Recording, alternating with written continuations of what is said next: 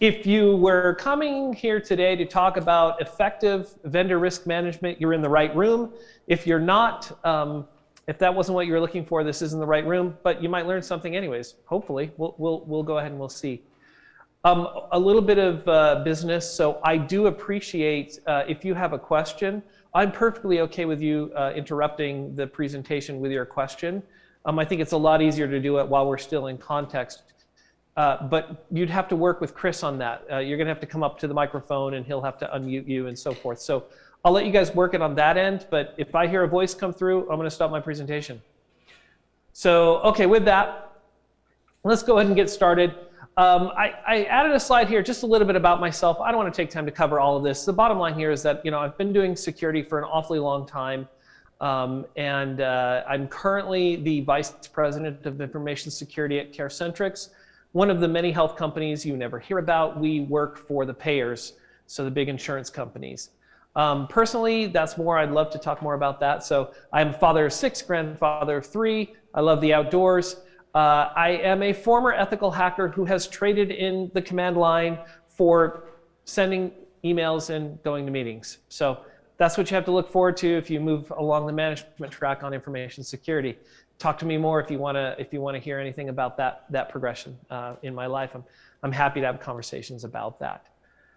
So what are we going to talk about today? Well, I want to spend time talking about effective vendor risk management.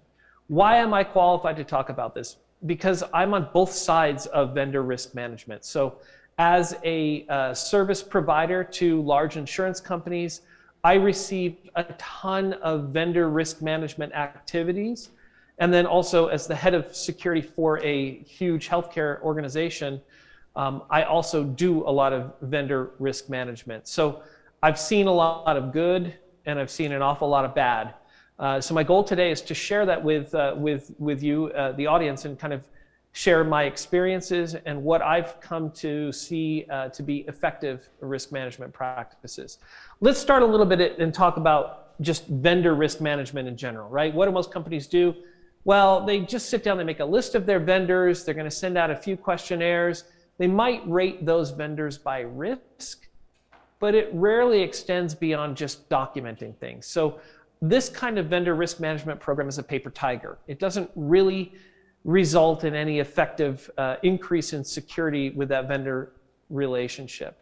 And we all know, like I'm sure the buzzwords, Coursera and SolarWinds, I'm sure we will hear about this all through the conference this week, over and over and over again. I don't really need to emphasize how important vendor risk management is, but I do just want to point out that moving the lever a little bit, the fulcrum a little bit, is really going to help bring your vendor risk management program to be something that's more proactive and that's more effective. So what is effective vendor risk management? Well, if my clicker will work, there we go. You do the same tasks. You enumerate all your vendors, but you assign a business owner to each of those vendor engagements. You also assess all of your vendors in context with what they do. You're going to rate and stack rank your vendors, and you're going to work to find out, essentially you're working to find out what risks do my vendors really have, and then what appetite do they have to remediate those risks, and then working with the business relationship owner to ensure that that happens. This kind of effective program is characterized by being proactive in both your assessment as well as risk remediation, but also collaborative. So in a really good vendor relationship, I'm on a first name basis with the security head or even the CTO or CEO of that organization, and we have shared goals. Our shared goals to ensure that this relationship that we have has a significant reduction in risk over time. That's what effective vendor risk relationship is. So I guess with that, you could all leave if you wanted to. But what we're going to talk about today is a little bit more around how. And of course, the first step here is the questionnaire process. And I'm in the middle of doing 2 questionnaires right now that are about 250 questions long. My team's been working on those for several days now. We all encounter that questionnaire process, right? So what is it? It's ubiquitous. There are a lot of challenges, and there are challenges on both sides, right? How long is it? How much time is it going to be invested in responding? We got to ask ourselves, where are the questions going to come from? How is it managed? How do we deliver it, complete it, and so forth? And what do we do about the answers, especially when the answers are non-compliant? Really, folks, this is the heart of what we want to talk about today. Not the questionnaire itself, but the process of gathering that information and using it to assess risk. So it's like a necessary evil, if you will, but it's something that we need to look at for sure. When I go to create questions for my clients, I have all sorts of sources for those questions, right? So there's a series of industry standards I can pull questions from. I use some industry partners in the healthcare side of things. I use HITRUST. Coral is another company that I use. They're the SIGs and shared assessments. If you're working in application security, you can pull some questions from some of the BSIM capability model, so forth. There's a lot of places to get them. One place to keep in mind for your questions is going to be your customers. Remember, we're bringing a vendor in, and in most cases, that vendor is going to act either on our behalf and do something for us, like an HR vendor who's going to help us with, I don't know, time management or payroll or so forth. Or they're coming in to help us provide services to our customers. And in that case, many customers are providing contractual obligations to me that I have to extend on to my vendors. So I get a lot of my questions from my customers. I also get a lot of questions from industry compliance obligations. So being in healthcare, HIPAA regulation forces me to ensure certain things are being performed by my vendors. And then finally, if I'm working in a cloud atmosphere or a cloud environment, a shared responsibility model also drives some of those questions. So lots of different sources for the questions that we're going to use to assess the security of our vendors. One thing that comes up quite often is the security scorecard, BitSight thing. Is that a good source for questions, and is that a good source for risk management? I wish I were there in the audience today, because after this presentation, I would want to have a long conversation about these organizations. So they purport to do the work for you. They basically say, pay us some money, we're going to assess your vendors, just give us their name. I find that they have accuracy issues. Half the time they don't even find the applications that I'm using for a given contract. Half the time they do, or they find an application, but it's like my WordPress-based corporate site and it has no sensitive information on it whatsoever. I also think they kind of hold us in a hostage situation. We don't choose to do business with them, but we're forced to. Finally, as a holder of a CISSP and several GX certifications, I have signed an agreement that an ethics code that says I will not scan someone without their permission. And I find that this really comes close to that line of scanning without permission. So not a big fan of these. I would love to have a deeper conversation, especially if there's someone here who really advocates for this. I'd love to hear more about it. But for me, I'm not in favor of them, and I don't really like to use them to assess my vendors. So move on. Okay. So we're gonna cover a case study. Before I jump into the case study, I just want to say I'm going to be using a tool called Simple Risk GRC. This isn't a NASCAR race. I'm not advocating for anything. You can do in Excel or in Google Docs what I'm going to do with Simple Risk. I love it because it's quick, it's easy to use, it is well organized, and it really supports the workflow that I'm trying to implement. And it's actually very affordable, and I find it, above all things, it's very agile. I can get it stood up in an organization and working and actually providing value within a couple of weeks. So I'm a fan of Simple Risk. That doesn't mean you have to use Simple Risk for what we're going to cover today. But we're going to spend probably the next 20 minutes or so in Simple Risk talking about vendors, how you would manage a vendor. We're going to talk about those questionnaires. Where do I get my questions? How do I get a questionnaire out? How do I bring it back? And then we'll talk about scoring and actually identifying risk with those vendors as we score it. So I'm just going to take a second here. I'm going to stop the video. And we're going to do a few other things. So just stand by while we get there.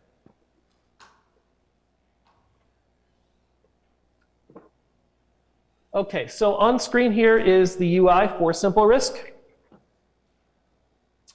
And hopefully it's legible. I use a large monitor. I did have Chris take a look at it, and he felt it was visible. But if not, please come up to the microphone and let me know if it's not visible to y'all. So a quick tour of Simple Risk. It has the very common GRC components that you would expect: governance, risk management, compliance, asset management, and then some assessments and reporting, and finally configuration. Very typical solution that you might use. What I like about Simple Risk is it allows me to coordinate between these different functions so I can share data across the functions. I also like it because it's very flexible and allows me to implement a program the way I want to implement a program. So we won't do much here on the governance tab, but just keep in mind that on governance, we all have kind of the same approach, right? We have a common set of controls. Maybe it's 200, 250. Smaller organizations might only have 100 or so. We have a set of controls, and generally those controls map to numerous frameworks. I'm often asked by individuals, what do you know about PCI? Or what do you know about HIPAA? Or what do you know about this, that, or the other framework? The key is that most frameworks have a 90% overlap, and really what we care about is the controls and how they're implemented. And so as you see here, we've got a series of controls. These controls are sourced from the Compliance Forge framework, but they're common controls that we would use everywhere. I like the fact that I can tie all of my questions to a control. One of the things that happens to me when I'm managing vendor relationships, my business will come to me and complain on behalf of my vendor that I'm asking too many questions. It sort of surprises me that that happens, but it does. So by being able to tie my questions to controls, I'm able to demonstrate to my business team, hey, all of these questions are driven either by compliance, HIPAA or HITRUST, or they're driven by contractual compliance by our customers. And I actually create a framework for every customer and the specific requirements that they give me. I'll map that to various controls. So having a GRC solution is really helpful for doing that mapping and having data ready for when people come and ask really kind of crazy questions. Risk management, we're going to spend a lot of time in risk management throughout this demo. But basically, it's a list of risks, and we can talk about mitigations and how we're going to handle those risks. We're going to focus on risks associated with our vendors, but for instance, in my organization, I have risks from all over. I bring in risks from vulnerability management, I bring in risks from application security, risks from my vendor management, and so forth. So they're all kind of here in my list of risks. Compliance is where I can initiate an audit. We won't be using the compliance tab today. Asset management is a tab that I do use often with vendor management. So we're going to take a quick look here at the edit assets. You'll see I have a list of assets in here. One thing that I do, so Simple Risk doesn't have a built-in concept of different asset types. It's just assets. So in my implementation of Simple Risk, I always precede my assets with some sort of moniker. So app for an application, and you'll see down here, V stands for vendor. That's how I'm able to split my assets up a little bit and am able to track them more easily in the system. So we'll use, each vendor will be a specific asset, and we'll be able to track risks associated with that asset. That will allow us to streamline our reporting. Where we want to spend most of our time today is in the Assessments tab. We're going to be talking about different assessments. We're going to show how to create an assessment. And we'll use those assessments to gather answers, to rank risks, and talk a little bit more about how we might prioritize risks for one vendor over another. Let's start with the questionnaire questions portion of this tab. One of the things that Simple Risk provides is a bank of questions. And you can pull these questions into various questionnaires, and you don't have to keep rewriting them. You're also able to tie your risks to the questions. These questions are also in many cases mapped to a specific compliance framework or at least a control. So we start with a bank of questions. By default, my Simple Risk entry came with 640 questions. I added 4 for the purpose of this demonstration. So as you can tell, I worked really hard to get ready. Next concept is the idea of a questionnaire template. So a questionnaire template is exactly that. If you're object-oriented coder, it is the object that you instantiate to deliver a series of questions to your client.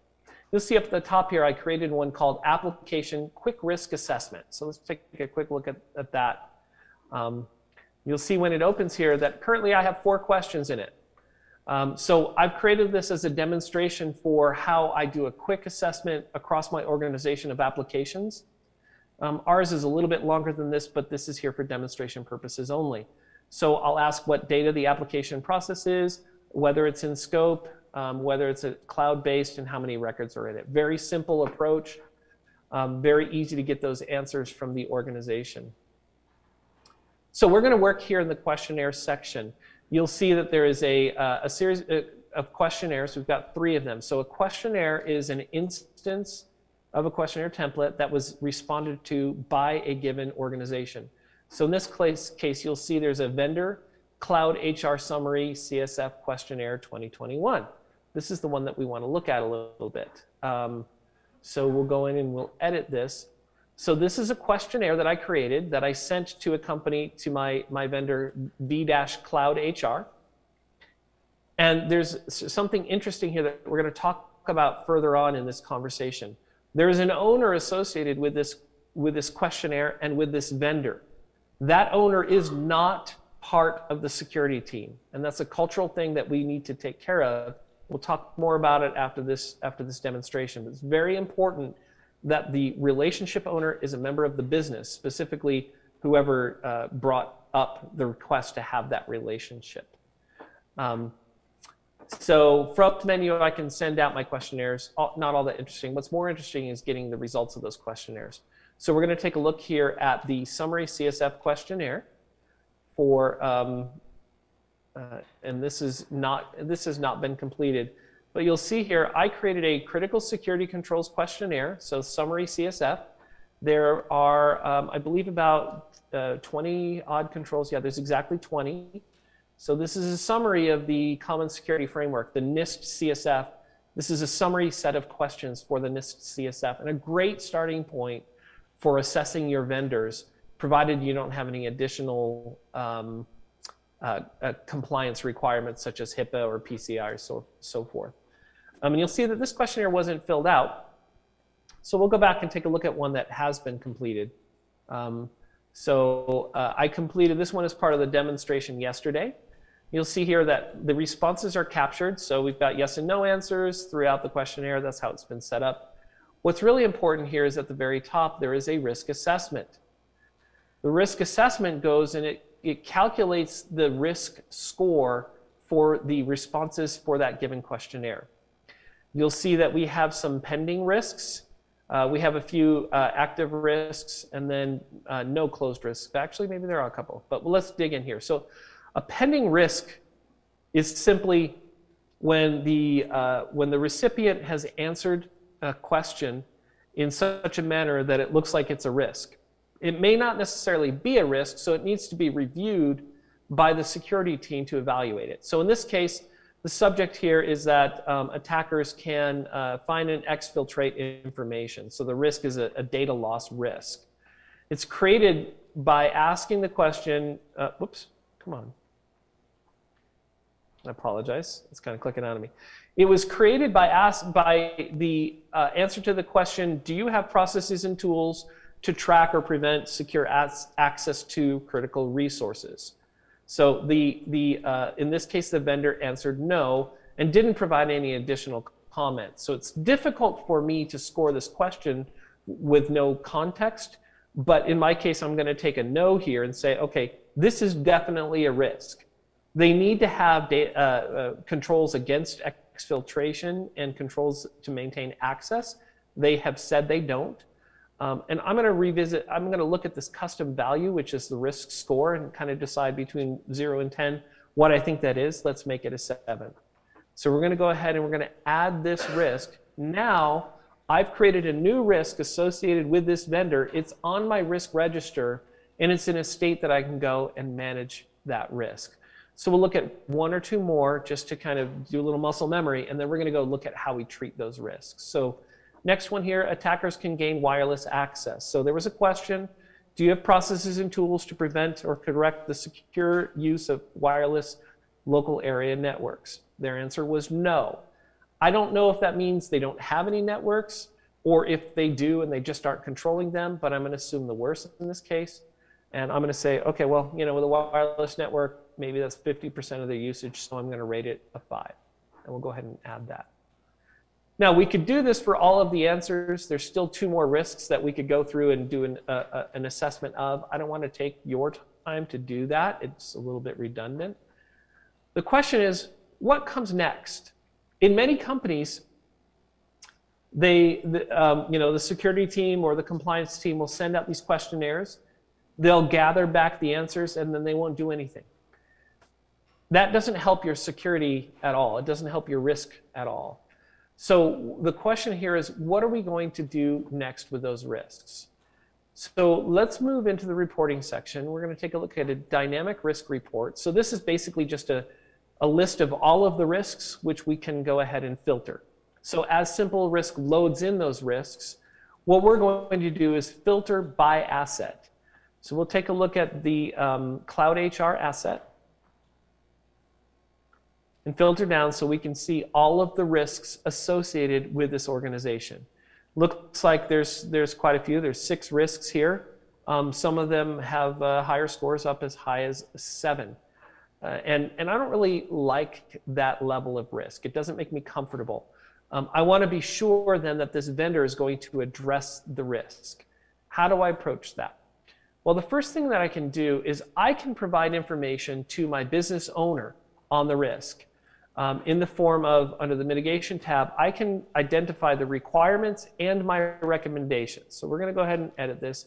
So the requirement for this control, attackers can use unauthorized and unmanaged software to collect sensitive information. So a security requirement is that all vendor systems processing sensitive information on behalf of Conteso must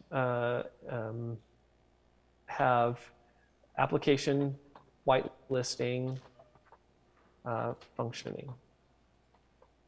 So they've got to prevent unauthorized installation of software. So what is my recommendation here?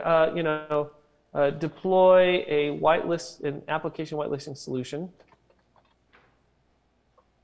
I won't go into details, but you can use this information to share with your business owner so the business owner understands what you're looking for. One of the most important things about being successful in security today is never saying no. If you say no and you don't follow up with an answer of how you're going to get to yes, you will find yourself out of a job very quickly. Companies don't have the patience today that they had 10 years ago, and it's much better to be proactive.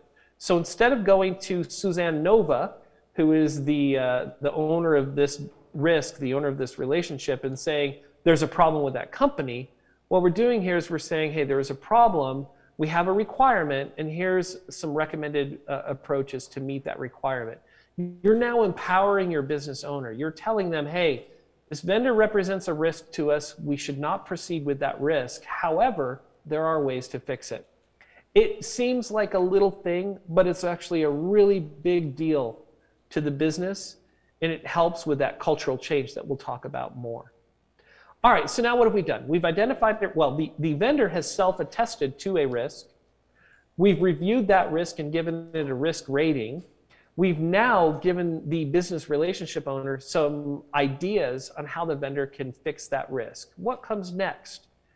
This is where I was talking about establishing a good relationship with your vendor. What we do is we sit down with a business relationship owner and with the vendor, and we review each of their risks. We prepare them ahead of time by giving them a list of risks along with our requirements and our recommendations. We allow them to do some research. Then we literally perform a review. So that workflow is semi-automated for us in Simple Risk. If you're using Excel or something, you just add a new column and you say, review outcome or review notes. So in this review, a couple of things happen. First of all, I approve the risk. What that means is everything that's been documented is accurate and it is a risk.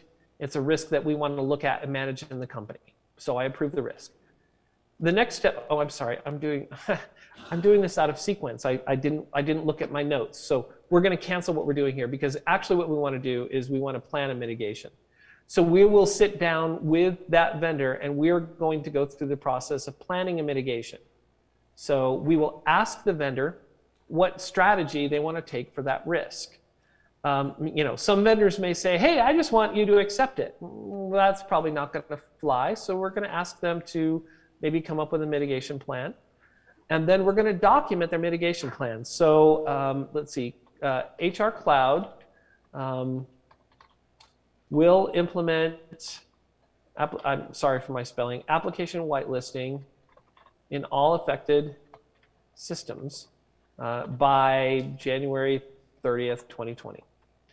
So we have a current solution. Their mitigation planning strategy is to mitigate, and their date for mitigation is the end of January. So pretty simple to track, and we'll go ahead and save it. Now what happens is often my security analysts will perform this level of detail. They'll be the ones meeting with the business relationship owners and with the vendors. They'll document all of this, and then I will perform the review. So it's my job to decide whether or not I accept this. I'm going to prove the risk, and I'm going to say, yep, I accept the current plan until the next review. And then I'm going to go ahead and review that risk in the middle of December. I want to make sure the vendor is tracking to resolving the risk. So submit the review. That's it. That's pretty simple. We then can follow up with the vendor over time and make sure, okay, they've committed to a mitigation date of the 31st of January of next year. So we can have follow-up conversations. We can track in comments everything that we discuss, and we can make sure that that vendor is on track to resolving that risk in a timely manner. What else can I do with this? Well, what's nice, I can go and I can report on those risks. So if I go into the dynamic risk report, for me, you might be using Excel, SharePoint, whatever else. I don't really care how you do it. I can choose Suzanne Nova and report out on all of the risks associated with Suzanne. Do they have, I can expand the columns here, so I can report out on whether or not the risks have been reviewed, whether they have a mitigation plan. I can report whether they're beyond their mitigation date. And I can also report just, what's the highest risk. Other thing I could do is I can do a report for all of our owners. I can sort by affected asset, and I can tell you, what the summary score is for each of my vendors, so I can keep track of their overall risk rating. Let me stop there, and I'm actually going to kind of break protocol and just ask. We've gone through a lot. It's a demo. It's a one-way conversation. You're not even looking at me, but I'm looking at you. Are there any questions? Do you want to come up to the microphone and ask any questions about entering, the questionnaire process, entering risks, tracking them, so forth? I don't know if Chris is even in the room, but if someone is.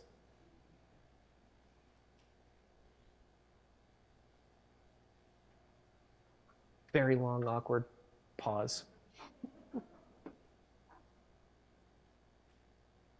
All right, then I think what we're going to do is we'll return to the presentation. I'm going to pick the video back up. We'll walk through the presentation, and then if there are questions at the end, we can flip back into simple risk as needed. So we'll go ahead and we'll get video started again. So we're back on video. But please, if you do have questions, come on up to the front of the room or to wherever the microphone is and ask those questions. So let's talk a little bit more. Once we've got these risks identified, we know what the mitigation plan is and so forth, the next step is to communicate it.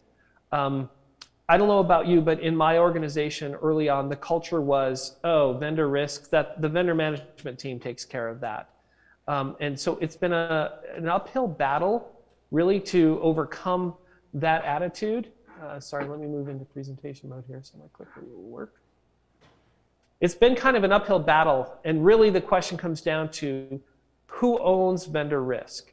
And in many cases, organizations think that the security team owns it because the security team tracks it and reports on it and seems to be passionate about it. The real answer to that question, though, in my opinion, is that there should be a business relationship owner, and yes, we actually do call them a bro. Typically, that relationship owner is whoever is in a management level decision-making, a decision-making level in management who chooses to bring that particular vendor into the company.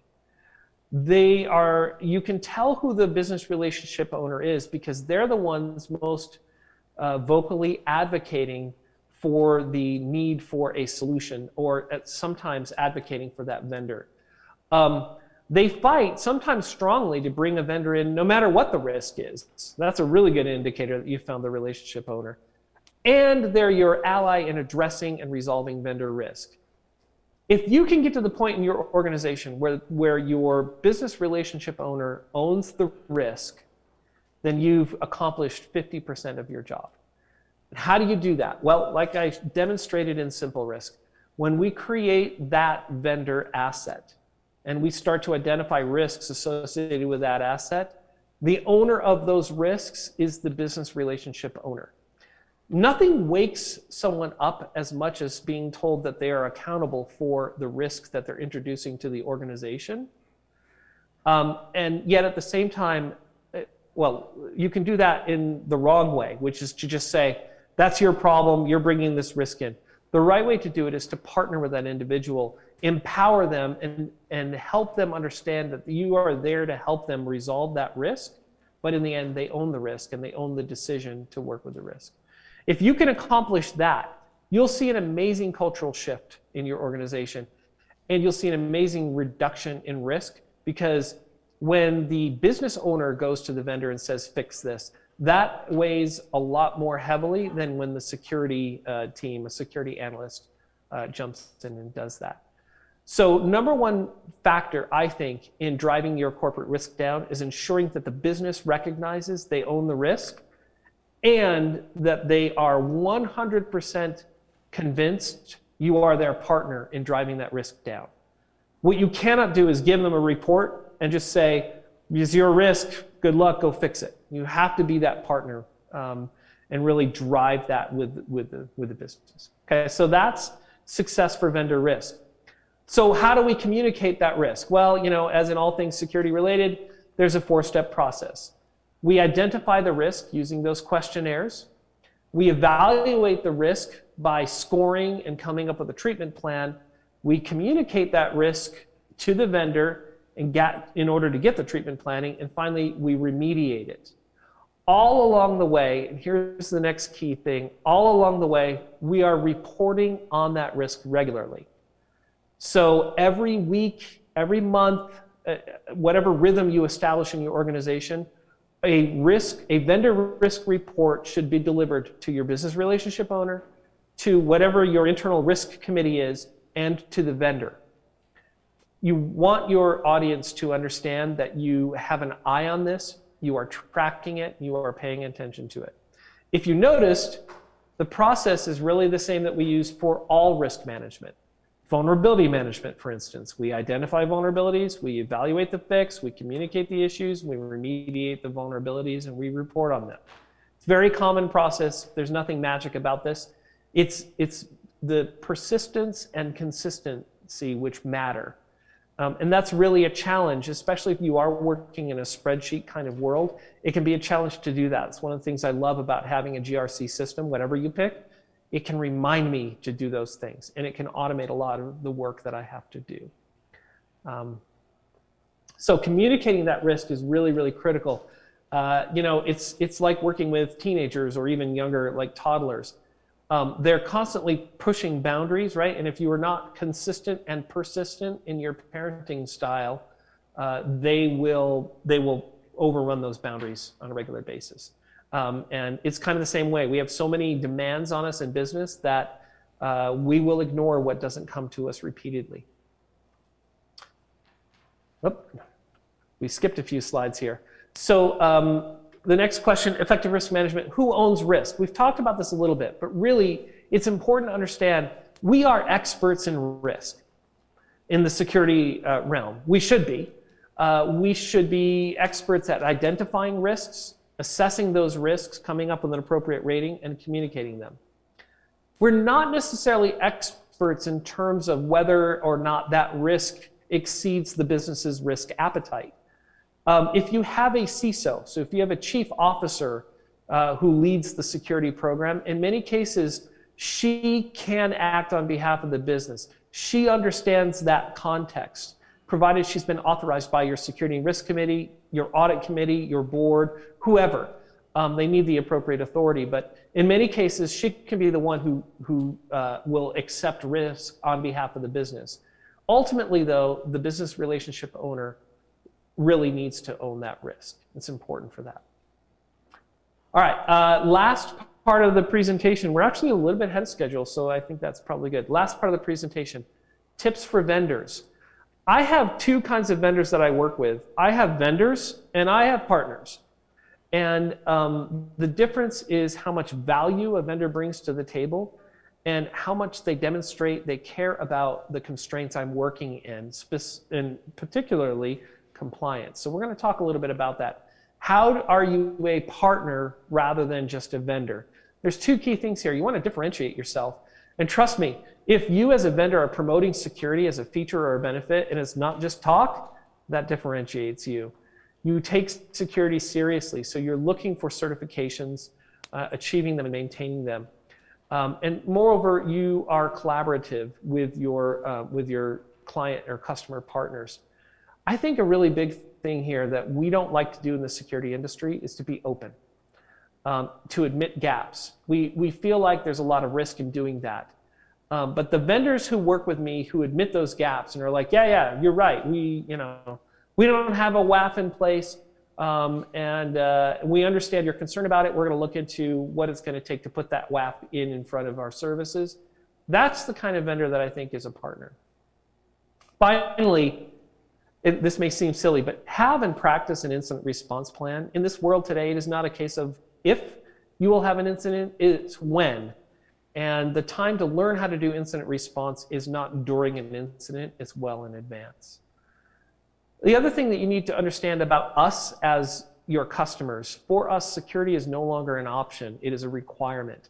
Our boards are putting significant pressure on us, especially after the Solera and the Kaseya incidents that happened this year. They are very concerned about third-party software, they're concerned about third-party services, and third-party vendors. If you open the Verizon data breach investigation reports for the last, 10 years, you'll find that an overwhelming number of breaches involved a third party. And boards are aware of that now, and they're really looking to security leaders to ensure that third parties are partners, not vendors. Keep in mind also that there are risks that we can control within our organization. We can handle our vulnerability management risks, we can handle our AppSec risks, and then there's you. And we can't control you. And it wouldn't be appropriate for us to do so, but we can certainly look to you to partner with us. You have to keep in mind that when you sell something to us and you sign that contract with us, that is a commitment. So all the security you've done up to date is appreciated, and it's anticipated that that will continue. Having a good relationship with your customers really is a team effort, and being a team player is what will help you succeed in the marketplace. Now, that's a lot of investment as a vendor, and it may not seem to pay off immediately. But as anyone in this room can tell you, there are security vendors that we love to work with, and then there are security vendors that we really don't like to. Their reputations begin to precede them in market. The same thing would happen whether you're providing HR benefit services, medical record examination services, or anything else. Your reputation will precede you in market over time. So the investment you make to be a partner versus a vendor now will certainly pay off down the road. That really is it in terms of the formal presentation. So I want to stop here and let's open the mic up and allow time for questions. Usually they happen throughout the conversation, so it takes me a little longer to get here, but we are where we are. We've got about 15 minutes left. If there's anyone left in the room, come on up. And I don't know, Chris, if you're on or not, but if you want to come off mute and just let me know that there's someone there.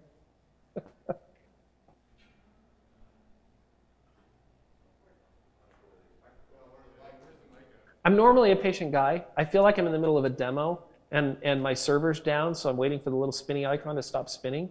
I'm trying to find ways to talk.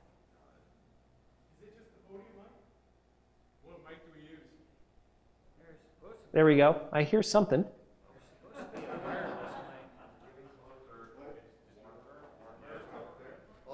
I'll see if it works.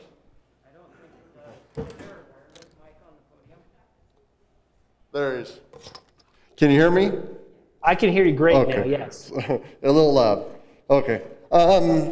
One question I have, look, is looking at all this, in organizations that you've worked with or what you think is maybe best practice, is doing being like vendor risk management, is that a full-time job? Are you going to have the person doing this type of work multitask over, say, security awareness and a bunch of other things, or should they really dedicate themselves to focusing in this space? That's a great question, and I hate to say it depends. It does depend. Here's the answer, right? So look, if you manage 3 vendors, you probably don't have enough work for it to be a full-time job. However, it should definitely be a core characteristic of whoever is running that. And this sort of goes against the bent of the traditional security engineer, right? What's a good vendor management skill for security side? Well, a good communicator, organized, excited about working in Excel, right? So those are few and far between.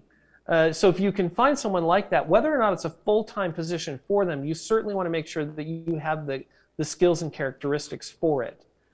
At a certain point, yes, this does become a full-time job. We actively manage security in my organization today for about 55 vendors, and it's growing rapidly. And I do have, I have 1 person part-time, and I have a 1 person full-time on it. So I'm one of the believers that you don't have to have a lot of experience to get started in security. So we made a college hire. That individual is in full-time. Their job is to handle those questionnaire responses, get them scored appropriately, learn context, and believe me, Ben has exceeded my every expectation. He's at the point where he really can apply context. He's only been in industry for about 5 months. He does a great job at it. So to answer your question, maybe you might have enough work to do it full-time, but more importantly, you want to have someone who does have that skill set. It's not something that you want to try to just get someone to do in their spare time. Does that help answer the question? Yep. Along that same line, if your vendor management team is 1 person, maybe 2, what are some tips to maybe get by minimum viable process? Obviously can't meet every step of the effective vendor management. Are there sort of baselines, best practices that one can meet when working with a limited resource? Yeah. I think the statement was just that, they may not be full-time. They do need to have some level of skill, and that is for sure. And you want to make sure also that you're sort of masters of that process. Many organizations have a vendor management team, and so you can partner with that team. And we did that until we got to the point where we had so many vendors and so many client contractual commitments forcing us to do deep assessment of those vendors. We actually did not have a full-time person. We partnered with a vendor management team. So they delivered and scored our questionnaires, and we handled it from there. But now we're large enough that we have to have that individual. So, yep. I think that answered the question. As an additional question, so the idea of having a standardized questionnaire that you can effectively grade risk for, compare those to one another is very helpful. When you look at larger cloud service providers, especially like infrastructure as a service, something along the lines of like an AWS, it can be difficult to get them to work with your questionnaire directly. They'll often point you to like, we have a number of documents that cover this, take a look at those. How is your team handling those cases where the vendor doesn't want to play ball and there aren't a lot of good alternatives there in terms of someone who will complete the questionnaire for you? Great question. Let me summarize it for you just to be sure. It's hard to hear the audio, but I think what you're asking is, good idea to have your own questionnaire and so forth, but a lot of times you play with vendors that are so large that they're not willing to answer your questionnaire, and they sort of dump a bunch of documents your way. Exactly. And what do you do with that? So I'm in a unique position. So normally I don't use authority to get anything. I like to use influence. But in this case, I have to use the authority of I'm evaluating you to process information on behalf of my customers. I need you to attest to your security. I cannot do it for you. I will not take that risk on. So I appreciate all of the documentation you've provided me with, but I still need you to go and answer those questions. I also work with a business relationship owner, and again, if you're building that relationship with the bro, you're helping them understand this is your risk, and so if you read their documentation and you say, oh, looks good to me, you're accepting that risk. You're the one who's interpreting their workflow and their security, not them. And that's on you if you interpret that falsely. Now, look, there are some organizations that just refuse to play. Amazon, actually, in healthcare, Amazon's a little bit more willing to play with you and to answer questions for you. But there are a lot of organizations and verticals where they won't do that. And they just say, hey, FedRAMP, HIPAA, High Trust, SOC 2, SOC 1, whatever, take us or leave us. And that's another risk-based decision, and you put that on your risk register and you decide. With Amazon, I'm a little less concerned about it because their practices are pretty well established and well known. They have a good reputation. I would be willing to go to my risk committee as long as it wasn't HIPAA related and say, Amazon refuses to answer our questionnaire, but I think we can do business with them anyhow. If it was, Billy Joe Bob's Software Emporium, I don't think I'd move forward until I had more answers from them. So, good question. Other questions? I'm still up here. I have a follow-up. There is more discussion on fourth parties. So, not only looking at what data your third parties are directly processing, but what information they're also passing off to another party to process. Is that just covered? Are you currently covering that as part of like a questionnaire, looking at their third-party review program? Do you have any recommendations there that you can make? Let me see if I got the question. I understood it correctly. I think you're asking me, my vendors may also engage other vendors, and am I doing some sort of due diligence to assess that fourth party? Is that correct? Exactly. Okay. Yeah, good. Oh man, that's a fun one. That is a good question. So the way I manage that is the way my customers manage it with me. So when we go into contracting, we do have a business associate agreement and a vendor security requirements agreement. And in the VSRA, I specifically pass on the requirement that my vendor must put their vendors under a materially equivalent security program and assessment process as I've put them. And I use that language very carefully, particularly because, let's say I have 10 customers, I get 10 different questionnaires, and I get 10 different unique requirements, one from each customer. And they all want me to flow their entire questionnaire down. So when I'm contracting upstream with my customers, I'm very specific, and I work very hard to ensure materially equivalent program is in the contract, as opposed to what my contracts, what they typically come to me as, which is you're going to do the very same thing to your customers that I'm doing to you.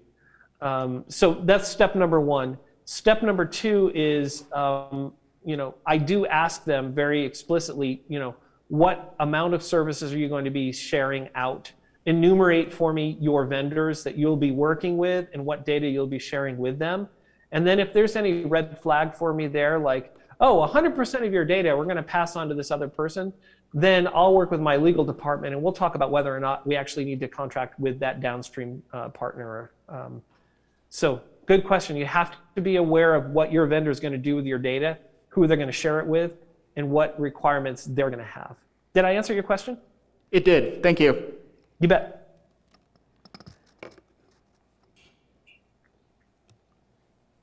Other questions?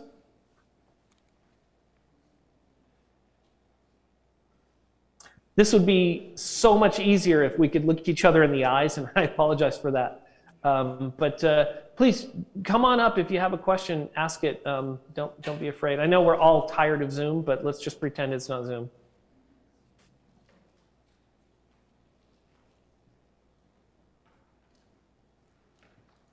Okay, not hearing any. I'm walking. I do have my. Can you hear me now? Here we go. Yep, go for it. Okay, sorry, I'm just a slow walker. I'm trying to figure out how to deal with a sort of built-in vendor risk for one of my systems. They require admin access in order to make changes to a number of documents and signature pages because it requires access to code, actually changing a JSP file, which then we pushed abroad.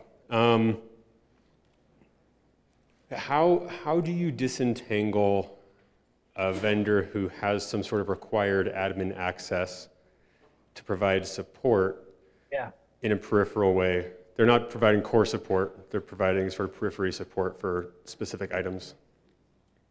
That's a great question. So I'm probably not going to answer it the first time because I'm going to be very general the first time, and then I'll try to answer it specifically. And this is a whole part of this presentation that I really wanted to do, but knew there wasn't time. It's one thing to get a risk score based on their responses to your questions. It's a whole other thing to apply that risk score in context, right? So, I may have two vendors that risk score a 42. One of those vendors is providing, changing the light bulbs in the building. The other vendor is managing an outsourced service for me. So the 42 score for the second vendor is actually way more important to me. So I think your question was, what if you have a vendor that has like admin access to your system because they have to be able to change files? How would you manage that risk differently than others? Is that correct? Did I get that right? Yes.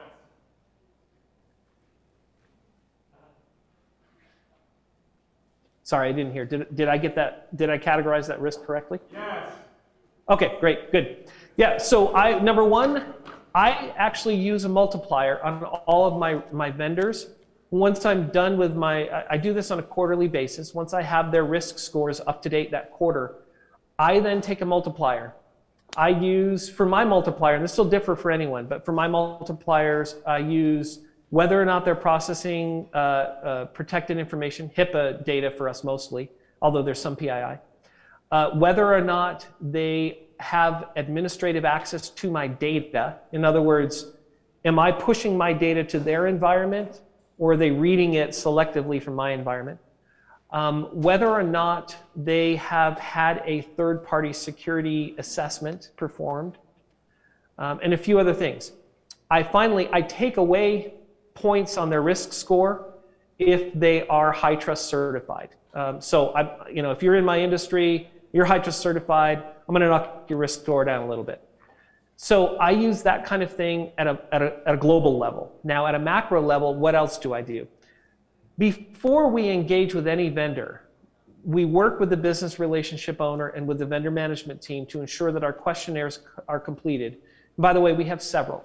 We right-size our questioning. So we do a very quick intake questionnaire. Are you going to do cloud? What data will you have? Are you going to take it to the cloud? Did you write custom code for us? Is it going to be run on a mobile app? Based on their answers, we give them individual questionnaires for each one of those categories. So I take all of that information, all of the risks. We work with the vendor to make sure we understood their questions. Nothing's worse than raising a red flag about something and the vendor saying, oh no, I have that control. What are you talking about? I then write up a risk assessment. Actually, I used to do it, now my team does it. They write up a risk assessment on the vendor and they make a recommendation. And in that risk assessment, that's where we're going to catch that more qualitative data, right? Oh, look, we've got these 5 risks, but you need to understand the context. These 5 risks are in an environment where that vendor can change our code, where that vendor can access our development environment, where that vendor holds our data for us.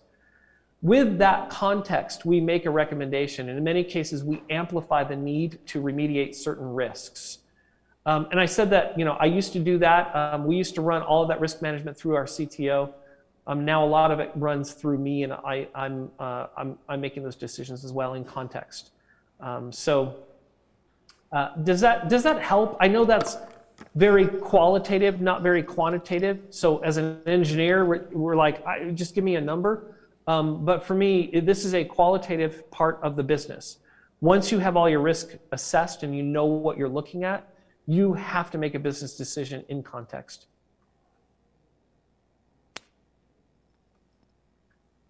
If that answered your question, let me know. And otherwise, we can look for some other questions as well. Thank you. And we're about 2 minutes away from the next presentation. So thank you. Great. All right. Thank you, everyone, for your time. I appreciate it. Again, wish I could be there with you. Let's look forward to next year, right?